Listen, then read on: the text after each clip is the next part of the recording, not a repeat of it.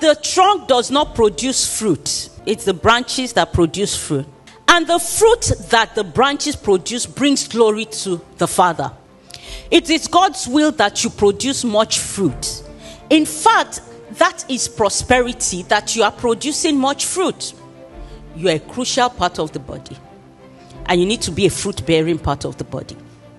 You need to be a prosperous part of the body. But in order to be prosperous, that vital connection to the trunk is very important. Grace is that sap that just distributes everything that the branch needs. And everything you need is in grace. A branch just has to be focused on its connection to the trunk, because that's its source of supply. No matter what is going on in the environment, if the trunk is okay, the branch will be okay.